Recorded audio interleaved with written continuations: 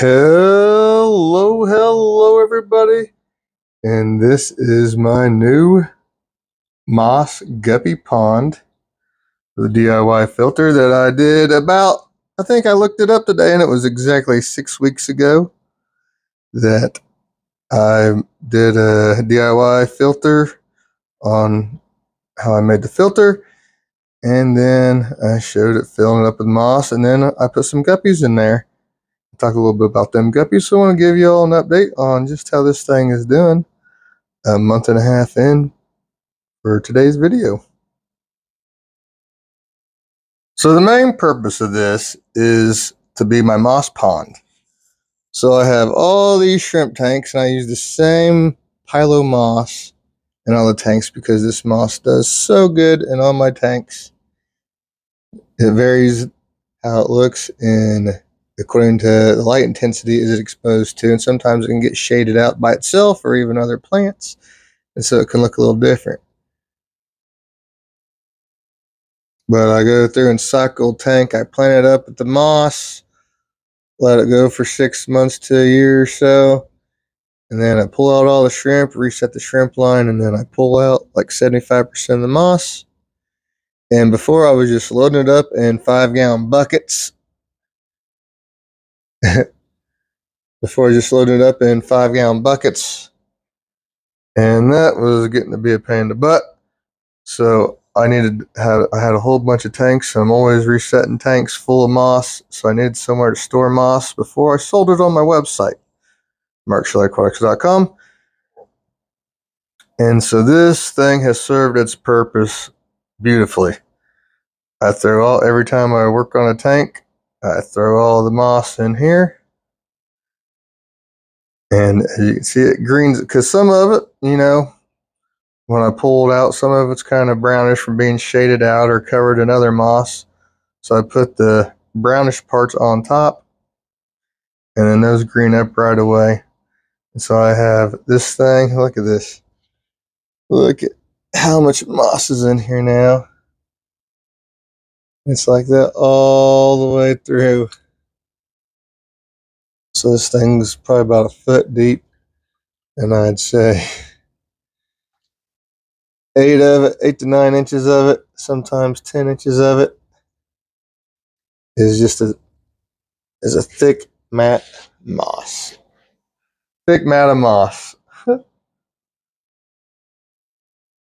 So the coolest thing about this project, in my opinion, was this hook and feed I found at Tractor Supply. It's a tractor and farm store here in the Midwest. I don't know where all they're located at, but check this out.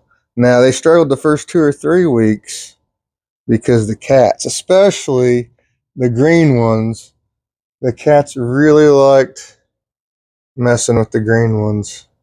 They really did.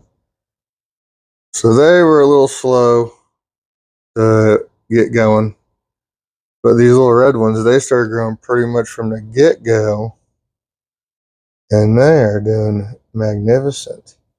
You can tell I think the cat jumped in there a while back and smashed the middle down. But it's grown back. Like this one right here got smashed down and a few dead leaves on it, but then it just bent over and started coming right back up. So these plants were called Phoetonias. They're 2 different species, obviously, but they're just labeled. I don't remember what they're labeled. You might be able to go back and check the video. But these things are gorgeous, and I did some reading up on them, and the better light they get, the better their colors, and you can see the new leaves look better than the old leaves. So that's pretty cool. These things are doing good. The filters, I haven't had to do anything to the filter, so that's sweet. This thing is doing really good. So now let's talk about the guppies, if they're not all hiding right now. But if we look, we'll be able to see lots of fry. Of course, this moss. There's one. So, oh, here's a whole bunch of them over here. And as soon as I started moving this way, they all scattered. So with all this moss, it makes an ideal spot for these guppies. And these guppies are my attempt to create my own line. And I found what I was looking for, a Japan blue body with a red mosaic tail in my guppy pond. And I said, that is beautiful. These guys are awesome. I had like 4 or 5 of them I saw. And I was like, I got to try to do something with those guys. So I separated them out and put them with some young, super young female virgin red mosaic females. I have Japan blue and red mosaic lines. And I've always wanted to create a line with a Japan blue body and a red mosaic tail. And I think I started that project about a year ago. And to my surprise, when those red mosaic females grew up and they started getting pregnant, every single fry so far that group had grown up to have a Japan blue body and a red mosaic tail.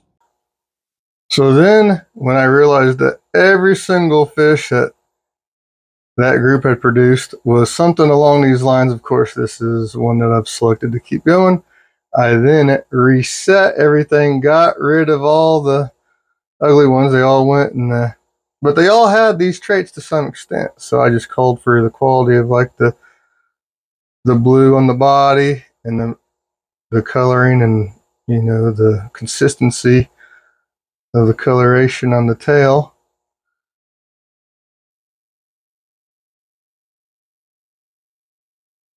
Man.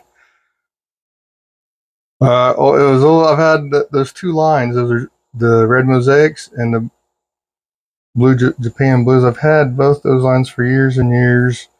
And I always wanted to do it. And so now I've done it.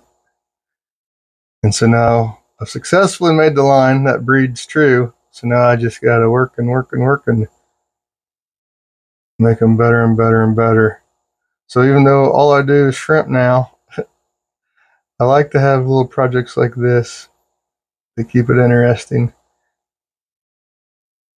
So what I'm doing now, I'm working on producing these. So I still have the original 20 gallon I started these guys in that I took out all the fish except for the fry